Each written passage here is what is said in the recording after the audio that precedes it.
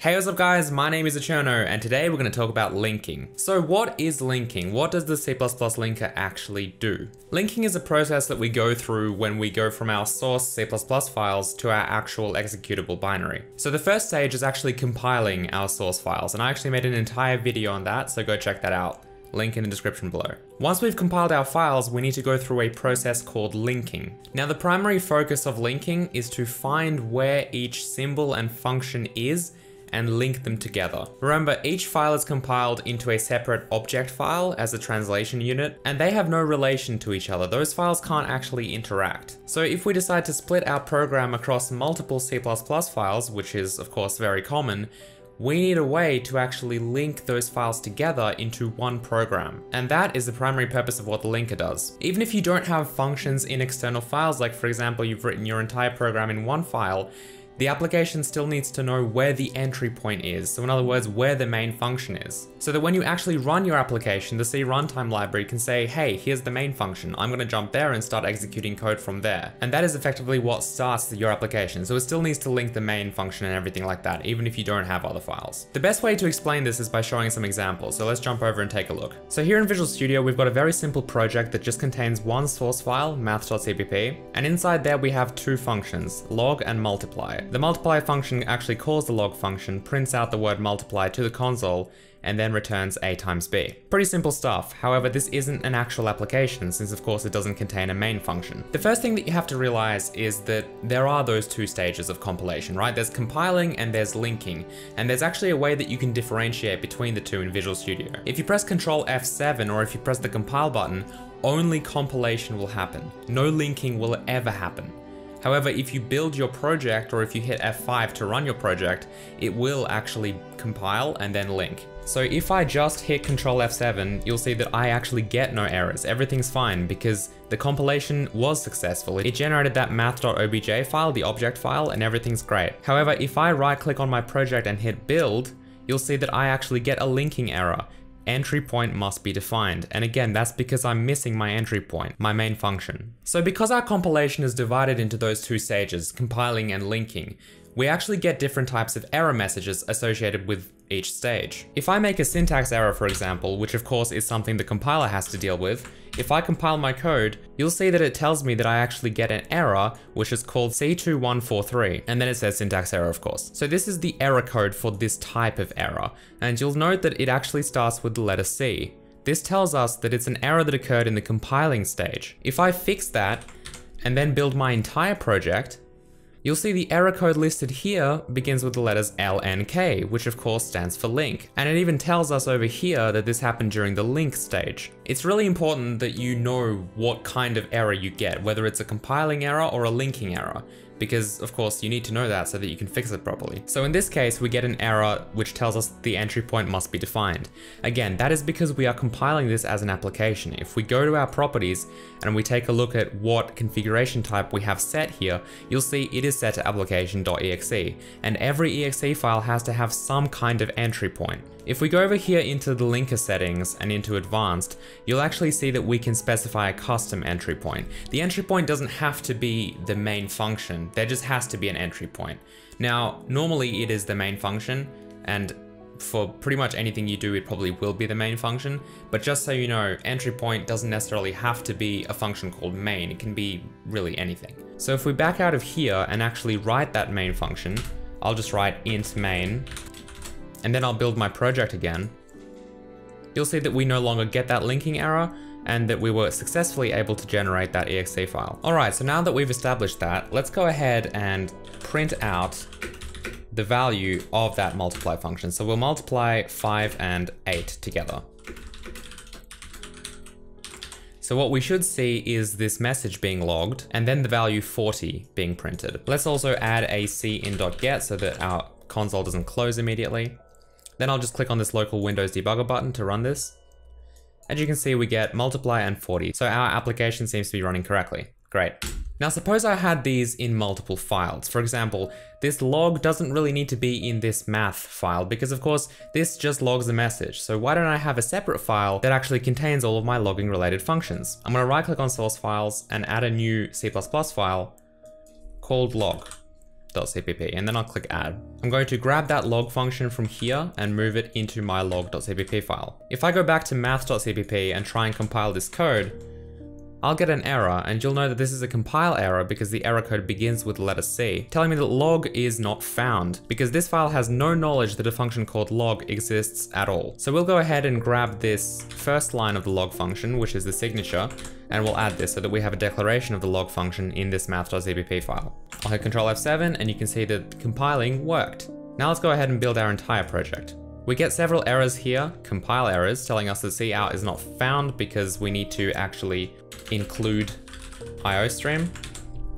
Once we've done that, let's build our entire project. Alright, great, it seemed to work successfully. Now let's take a look at one type of linking error that we might get. This one's called unresolved external symbol, and this is what happens when the linker can't find something that it needs. So we'll go back over here, and in the log file, I'm going to change this to say something else. For example, I'm just going to add an R here so that we say logger. If I go back to math.cpp, I've still left my declaration as log, so it still does expect the function to be called log. So this file will still compile, of course, because this does no linking. So all it's doing is checking to make sure everything here compiles correctly. It believes that there is a log function somewhere, but it's going to be the job of the linking stage to actually find that log function. So if I build my entire project now, you'll see we actually get an error. This is a linking error because you can see that it begins with the L and K letters, and the error says unresolved external symbol. Now it tells us exactly what symbol is missing. It's that log function. It even tells us where we reference it, that we're referencing it in a function called multiply. So here it is in multiply, we're calling log and it cannot actually find which function to link it to. So of course it has to give us an error because when we land on that code at runtime, what is it supposed to do when it tries to call the log function? It doesn't know where the log function is. Now, if I go over here and I comment out this log function so that we actually never call it, if I try and build this, we get no errors. The reason this happens is because I never call the log function, so the linker doesn't have to link this function call to actually call the log function because we never called the log function. Another interesting note is that if I do call the log function here in multiply, however, I comment this line out so that I never call multiply, which in turn never calls log. If I build my project now, you'll see that I still get a linking error. And you might be like, what? But why is that happening? I'm not calling multiply anywhere. Why is it complaining about a linking error? Shouldn't it have just removed the function entirely since it's essentially dead code that's never used? Wrong.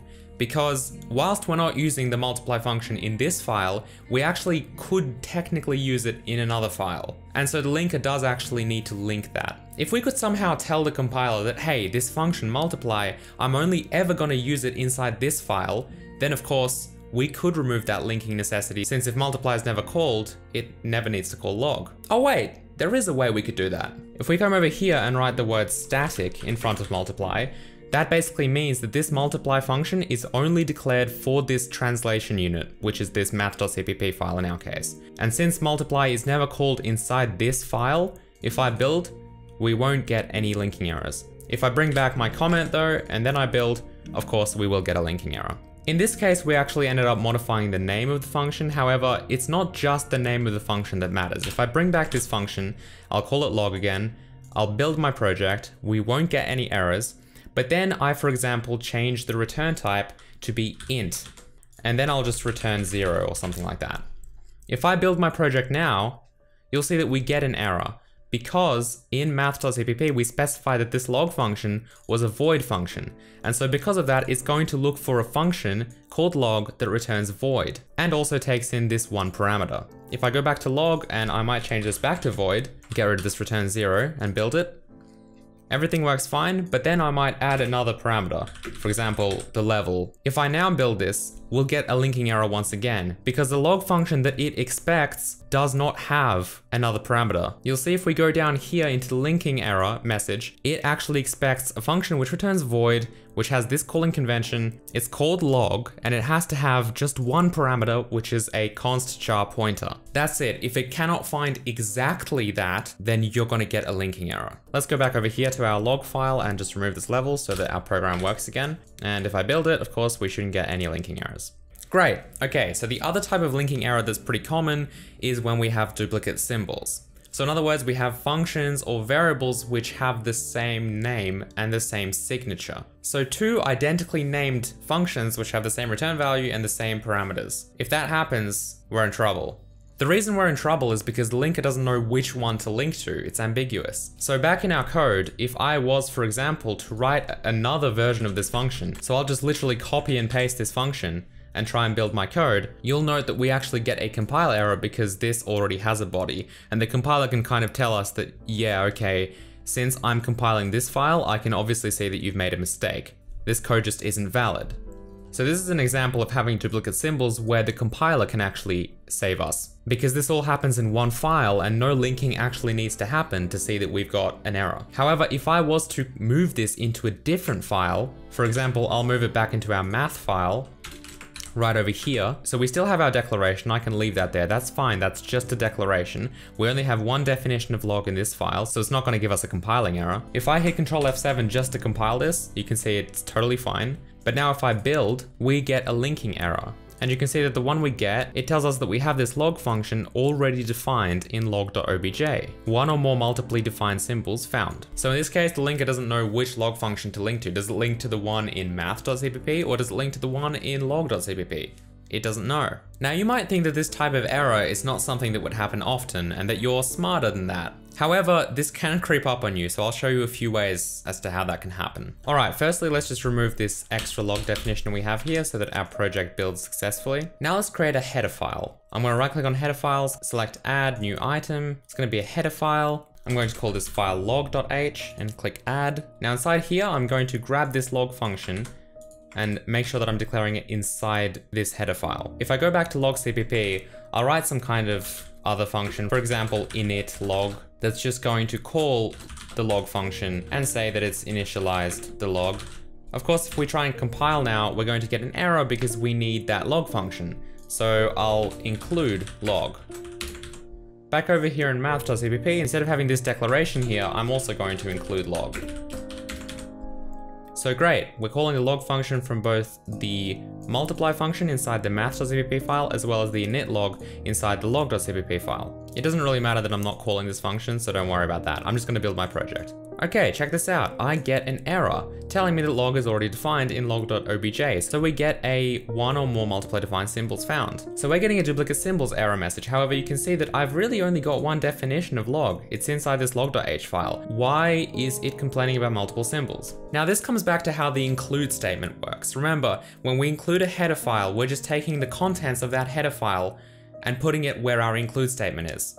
So what's actually happened is it's taken this log function, popped it over here like so into log.cpp, and then also over here. And now you can see that we of course do have two log functions. So how do we fix this? Well, we've got a few options here. If we undo all of this so that we're including log again, we could mark this log function as static. That means that the linking that should happen to this log function should only be internal, which means that this log function, when it gets included into log.cpp and math.cpp, is going to be just internal to this file, kind of like what we did with multiply. So basically log and math will have their own versions of this function called log, and it won't be visible to any other object files. So if we just compile this now, you'll see that we won't get any linking errors. Another thing that we could do to this is make it inline. Of course, inline just means that it's going to take our actual function body and replace the call with it. So in this case, this log initialized log would just become that.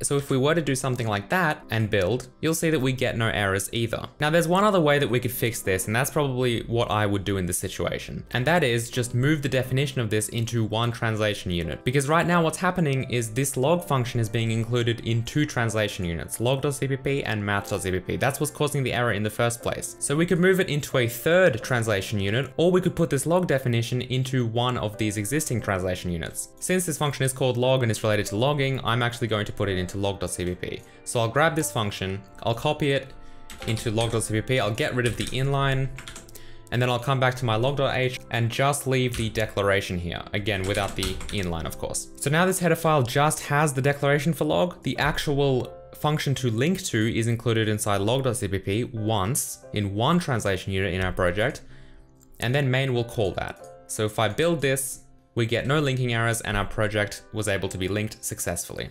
So that's it. That's pretty much a quick crash course on linking and how linking works. Remember, at the end of the day, the linker needs to take all of our object files that were generated during compilation and link them all together. It will also pull in any other libraries that we may be using. For example, the C runtime library, the C++ standard library, our platform APIs if necessary, and a whole lot of other stuff. It's very common to be linking from many different places. There's also different types of linking. We have static linking and we have dynamic linking, but I'll save that for another video. Anyway, thanks for watching. I hope you enjoyed this video. If you have any other questions, just leave them in the comment section below and I'll try my best to answer them. Be sure to follow me on Twitter and Instagram. And if you really like this video, you can support me on Patreon. That'll help me make more of these videos. And by doing so, you'll also get access to early drafts of videos and be involved in the planning process. But as always, I'll see you guys next time. Goodbye. Vroom.